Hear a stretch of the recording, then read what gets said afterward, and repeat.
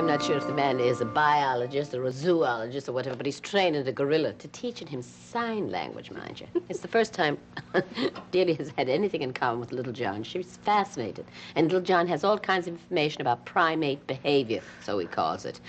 They're off to the zoo every time get a chance. It's wonderful. Oh, I don't know. There's something right about Delia at the zoo.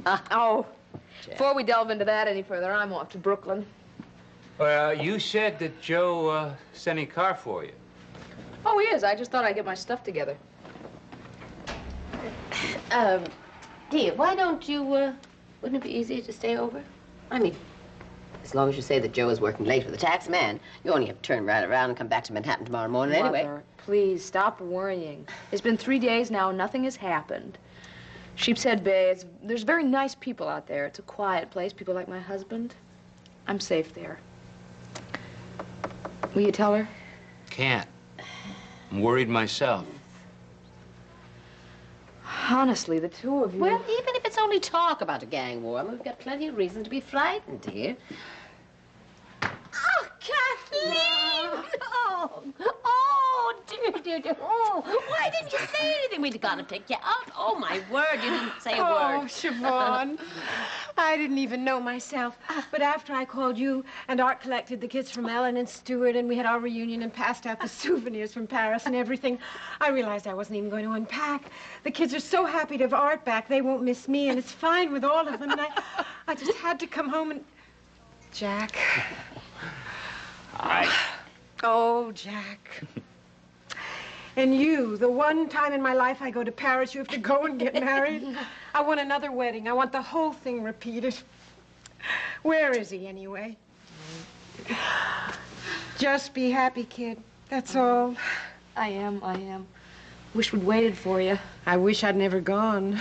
Oh, the two of you are not making a bit of sense. Now, have you seen your father? Why don't you take your coat off? Are you exhausted?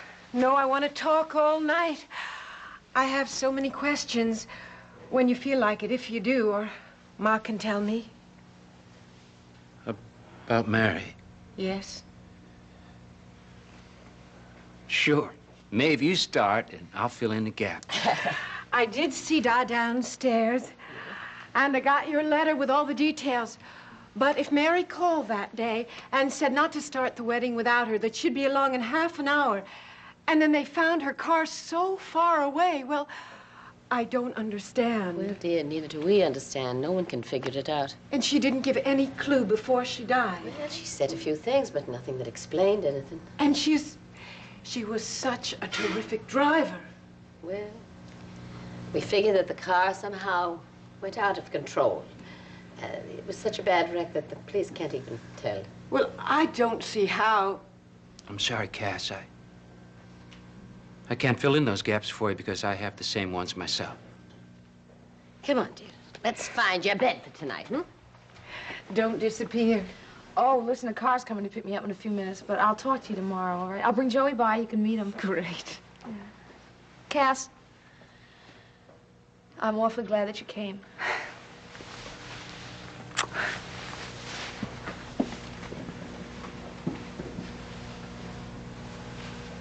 What?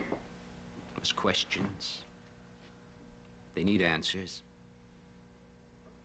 Well, Jack, the most important thing is that you were able to get to Mary in time.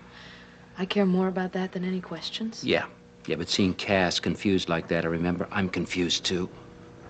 Too many things don't fit, and I've got to get to work on it soon. It's my ride. Hi. I'm parked right in front. I'll be right down. I better wait and walk you down. But you take your time.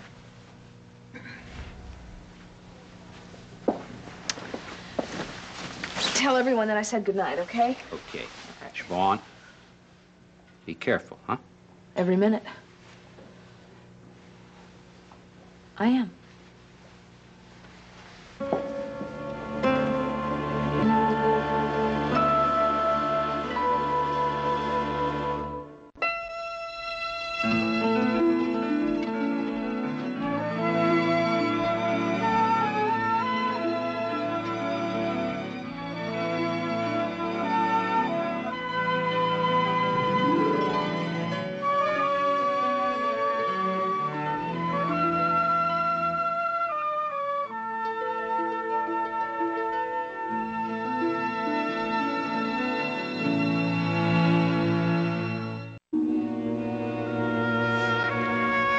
You haven't touched your birthday cake.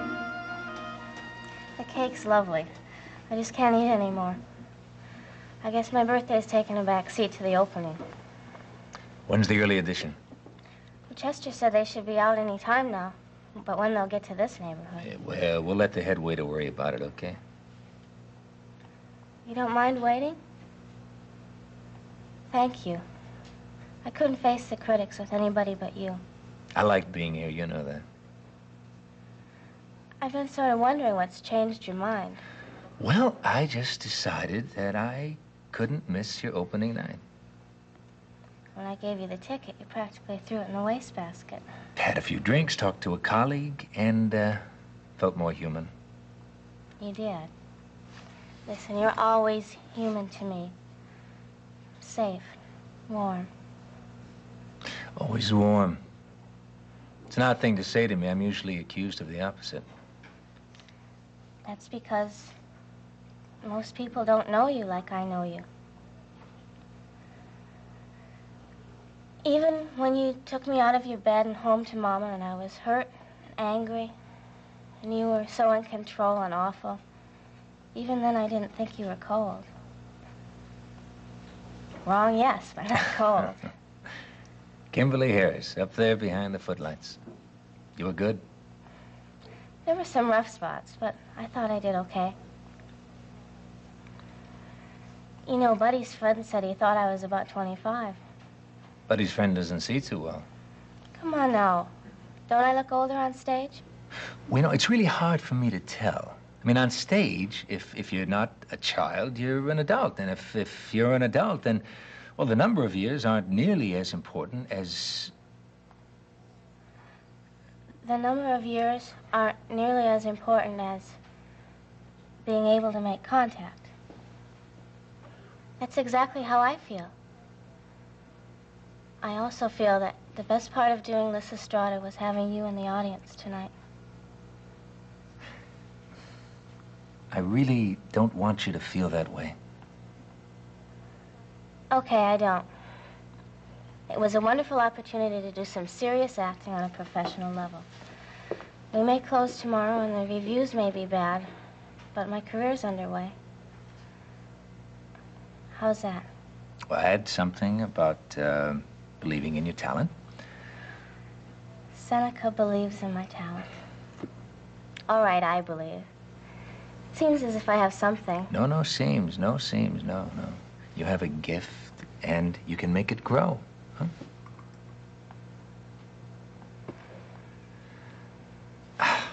Especially if you don't starve to death. Eat, or order something else. You let me close, and then you go away. It's not like turning cold. It's more like shutting the door. We're touching, and then you pat me on the head and drink your coffee. Kim, I didn't mean... Yes, you just did it. The whole thing just happened again. I'm sorry. Have you missed me, Seneca, these last couple of days? Did my age stop mattering?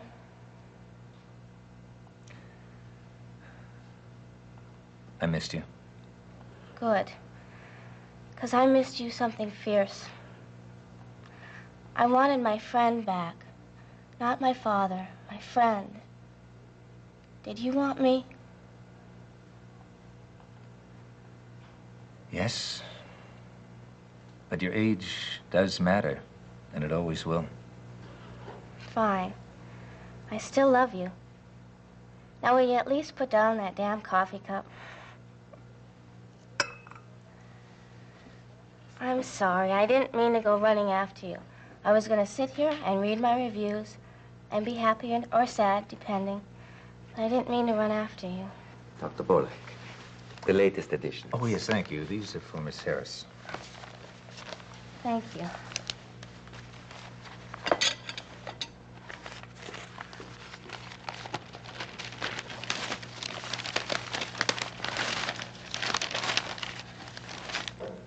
It's there. You read it.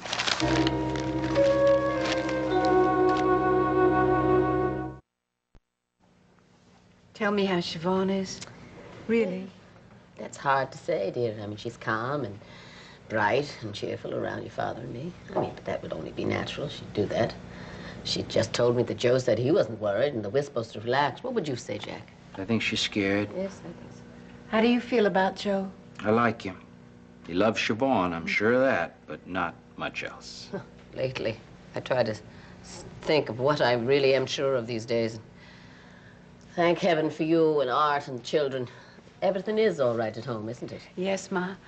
We're well and happy and thoroughly boring, except for Paris. And now that's over, we'll be back in our little rut no-time flat, which will suit me fine. Oh, my solid Kathleen. My rock of Gibraltar. You're always a great help, even when you were 2 years old. Oh, I've missed you, darling. I really have. I've missed you, too. I'm gonna look in on Ryan. I'll be back. How should I talk to him? Have I been saying stupid things? No. He just left us to have a couple of words to ourselves, that's all. Well, it was a nice thing to do. Yes, he's doing pretty well lately. And how about you? Oh. You know, I tried to get back from Paris as fast as I could. I'm sorry I wasn't here sooner. Oh, what could you have done, Kathleen?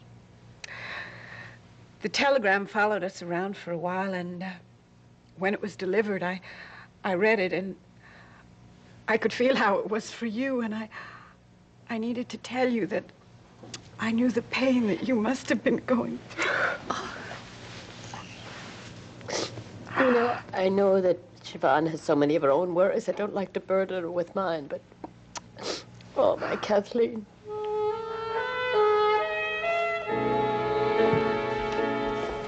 Ah, hi. Is Joey finished with the accountant?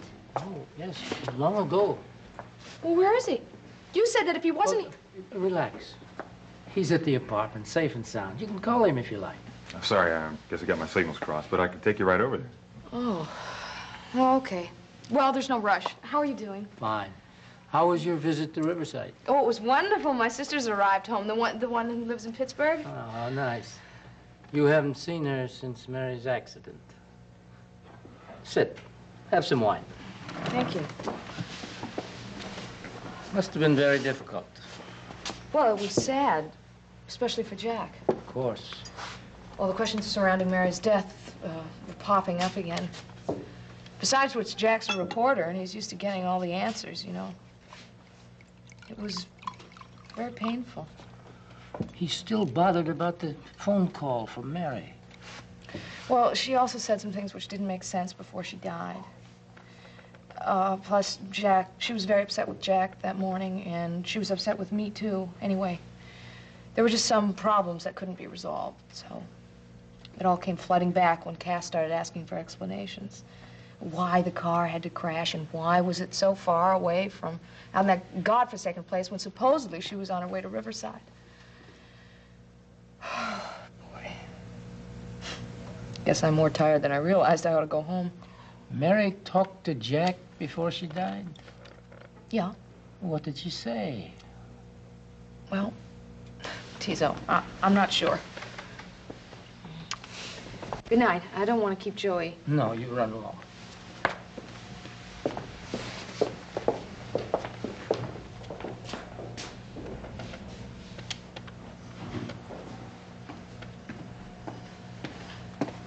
Get Larry over here. Want him now? Now, fast.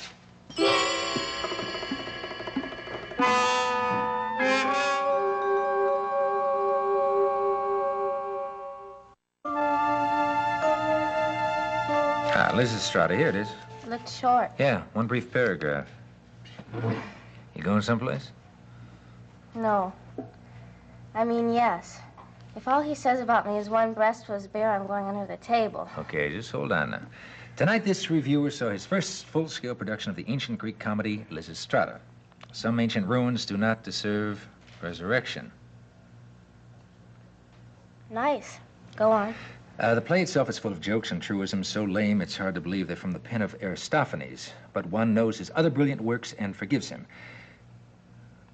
Not so the youngsters who had the temerity to launch this wretched... Hey, look, you really don't need this. This guy's so biased, he's not worth reading. This wretched what? Now, let's look at the other paper. Please finish that one. The youngsters who launched this wretched... Showcase. I will grant the producer, director, and scantily clad cast the favor of anonymity herein. Pompous ass. Anonymity? No names? No one. No, I read every word. Well, to hell with him. You bet. Want to get out of here? No, I want you to read the other review. Oh, hey, Kim. I mean it. I mean, if that one's bad, too, then I'll know it wasn't just one creep dismissing weeks of work and...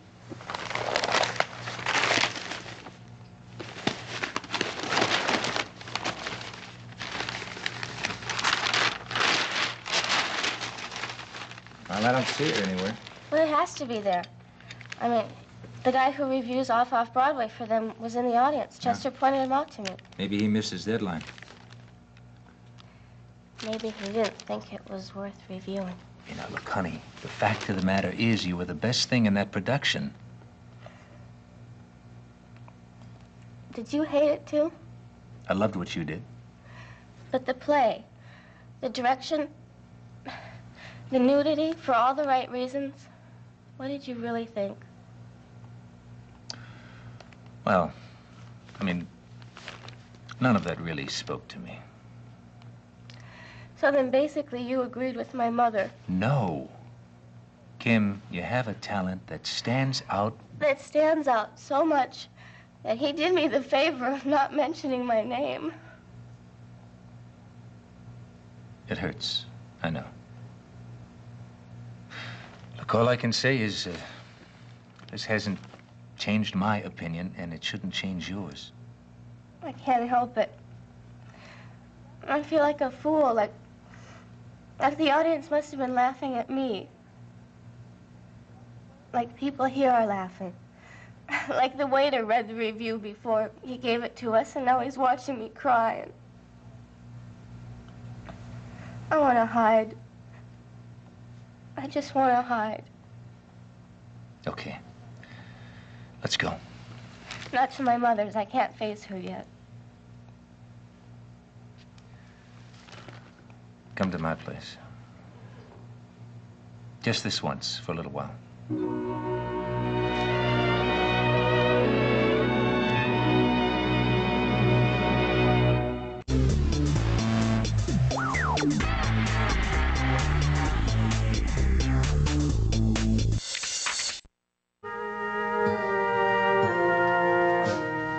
Jack.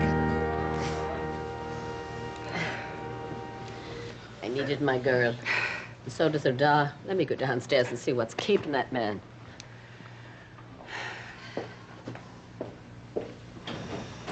Good to see you again. You too. I've thought so much about you. I've thought about you, too. Getting a news and a telegram overseas. Well, I guess the way I handled it is I didn't believe it.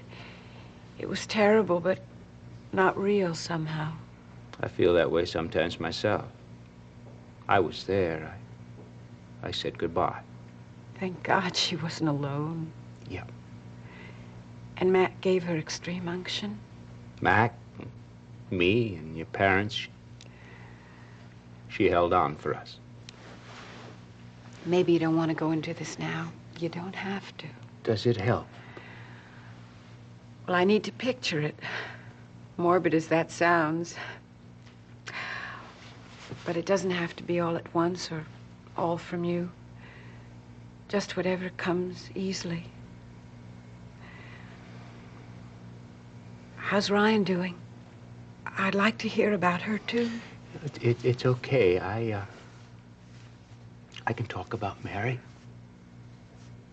The way she died, trapped in that car, looking at me and trying to tell me.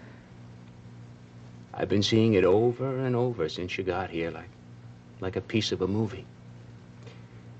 She wasn't conscious at first. The medic had Maeve talk to her. Maeve asked her to wake up. And then she told her, and insisted. Mary opened up her eyes. No pain. She didn't feel anything. And And she said to me that she loved me. I understood that very clearly. Yes. And she said, "Man in the green hat." And she meant something. It wasn't just words, but I don't know what so far. Yes, sir. I was just getting into the car when George caught me. What is it, some kind of problem? Yes, Larry, there is some kind of problem. Okay. Only I don't explain it to you, you explain to me. The way Mrs. Finelli died, the car crash. What about it? You did a very thorough job. Sure. Then explain to me, Larry, how come she woke up and talked before she died?